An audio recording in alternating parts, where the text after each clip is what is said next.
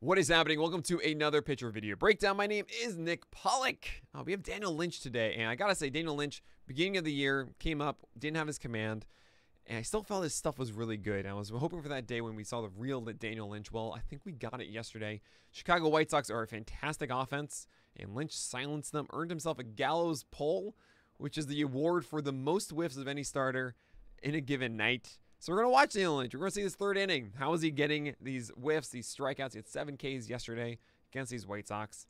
Let's look at him. And first of all, he's a tall guy. He's a big guy. Gets a lot of good extension as well from the left side. He can throw 95 or so on that heater. But really, the main thing we want to focus on today is the slider. It had 12 whiffs yesterday and about 33 thrown. And we're going to see that a little bit here. So let's watch this and see how he's getting his strikes. And there's a first pitch slider, and I got to hand it to the Chicago White Sox broadcast, who then gave it to the Royals here. Actually, no, this is the White Sox broadcast. They always put the name of the pitch in the thing. It's so good. It's just so good. Thank you so much, Jason Benetti, Stone. You guys are the best. But there's a first pitch breaking ball for a strike. It's free real estate. You guys know this by now. You want that. You want first pitch breaking balls for strikes are just so amazing to see. You get an 0-1 count every time. I mean, sometimes they'll be aggressive on it, and if they really think it's coming, they maybe can do something with it. But for the most part, you're just going to get to an 0-1 count, and it's fantastic. So looking at the glove here, I imagine it's going to be another slider. This one just a little bit lower. We'll see what happens.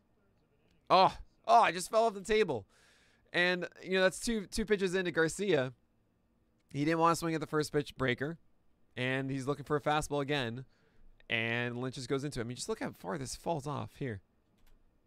We're gonna look at this. Look, it's this high up so far, so maybe it's gonna go to here or something like that, and it just dies. Oh my God! The amount of break on this pitch is crazy. One more time. Yeah, that's a good slider. I'm shocked he had 12 whiffs on it yesterday. So shocked. All right, look where the glove is. I mean, what do you think this is? You think it's a fastball in the dirt, guys? No. He's going to do another one, and of course he is, because Garcia just whiffed on the previous one. Didn't want to swing the first one. He's waiting for that fastball. You feed him what he struggles at. And, all right, so that wasn't ideal. It wasn't exactly what he wanted. You can actually kind of see a smile from Lynch here, where he knows that that's not what he wanted to do at all and didn't matter. That's supposed to be down here. He left that one up, but Garcia wasn't really ready to hit that slider anyway, so we got strike 3. Okay. First pitch fastball coming. Beautiful. Now, not only 92, not exactly what we wanted. When Lynch came back from his stint in the minors, he was throwing softer than he was earlier this year.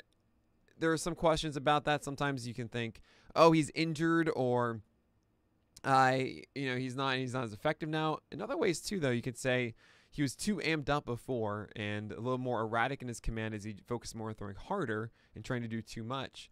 And instead, you know what, I can get by with 93 as opposed to 95. Here he's the 92. This is a pretty good location. Obviously, you want it more here, but this is, that's a very competitive pitch. And that wasn't an erratic miss. That was a little bit more erratic as he's trying to go outside and somehow gets that call. You never get this call. I'm absolutely shocked Daniel Lynch got this. The ump is right in front of the pitch. And when you see a catcher reach out with his glove so much, umpires are not inclined to give them the pitch. That's just, I'm shocked. All right, 1-1, probably a breaking ball now. He tried to do a changeup. Lynch didn't really have his changeup working, and that's actually kind of an exciting thing for me. I know you're saying, Nick, that's not good. He didn't have the pitch. No, it means there's more growth in the future. More room to grow. That's amazing. He had his slider working. He had success. Imagine if that changeup was working too. My God. There's even more potential to unlock with Daniel Lynch. Great fastball. That works. This is a 2-1 pitch, and he is just trying to say, look, I know Zavala is probably looking for a fastball at this point, but I don't have faith that I can throw a good changeup or slider right now for a strike, so I need to find a place I can put this. And putting this right here, this is great. It's inside enough that Zavala doesn't get his hands in to get on the barrel. Instead, it's underneath it. and he grounds it to third for an out. That's a really, really good pitch. So now you have Tim Anderson. Tim Anderson is a little bit of a free swinger, but he is really good at pitch guessing. And he's definitely a hitter who is not going to gambit. He's going to try and feel with the pitcher what they're going to throw him. Very tough out often. So you gotta really work on sequencing in this one. Start with the first pitch slider. Love that. Love it, love it, love it. Swung over it. Good location too. I mean, you could say better away, but honestly, if you are Tim Anderson, you can stay on this and push it to right field. Inside here, he's got to really be truly guessing it, and also guess the break, which I imagine he doesn't quite have right here as he fouled it off. But he was aggressive on it, thinking he could swing this down the line, and it just broke too much. That means it's foul ball down. Now, I think if I'm Lynch, I see that aggression on the slider and the fact that he was over it. You know, he swung on the top of it, fouled it off, would tell me that he isn't quite seeing it right, and he's not really looking for it early on. Sure, he could be guessing for it now, but honestly, I would go back to that pitch, especially after you just got a strike and a swing on it. It looks like they're not, though. They tried to do a changeup, which I understand. I get that approach, but it just wasn't there. I mean, this is the third inning. He didn't really know if he had it or not yet. I get that. That's not a bad pitch call. And they're avoiding the heater with Anderson. That might be by design here. I mean, I think that's okay. You have a really good slider working. Throw more of that. But it looks like they're going fastball up and in. And that's really interesting. That's the same exact end location as the slider before. This was at 94. Good to see that from Lynch, and really well spotted. You probably want that a little bit higher up. I mean, the glove was up here for good reason. This is harder to hit than it is down here. You can drop the barrel. But he got it far enough inside that Anderson is upset himself, and now you can throw a slider off of that. And that's exactly what they're going for. You know, this is a mentality that Clayton Kershaw has and Patrick Corbin in his prime has, right? The previous pitch was a fastball inside here. This is where Kershaw lives. And if you have a really, really good slider, what you can do is you can then go down and in and have them swing over the top of that as it looks like a fastball of the glove, of the hand. Let's see what they go with. Oh, and he overthrew it. Terrible. He's going to try again. Let's see. Beautiful. Oh, that's so good. That's so good. This is the Clayton Kershaw, Patrick Corbin method of throwing a fastball right here down and in.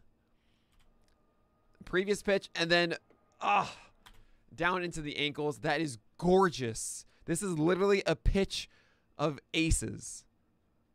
Oh, Daniel Lynch, if you can do that consistently, you will be a legit star in the majors. That's just so hard to do consistently. But that's absolute filth. Like, absolute filth. Oh, so yeah, that's the potential of Daniel Lynch. I mean, that's why he had 12 slider whiffs yesterday against the White Sox. I hope he can do that with consistency. Imagine if he unlocks that changeup as well. And the fastball command, I mean, you guys saw it in this one. Sure, he missed that one where it's supposed to be down and away and tugged it inside. But no hittable ones. No down the middle got away with it. It was just one slider that was 0-2 and he got a little bit away with. But nothing on the fastball. Really excited about Daniel Lynch, and I hope this is what we see from him moving forward. All right, that's going to do it for today's pitcher video breakdown. As always, you can watch this live on Twitch, twitch.tv/pitcherlist, Monday through Friday, 9 to 11 a.m. But that's going to do it for today. So as always, may your BABIPs be low and your strikeouts high.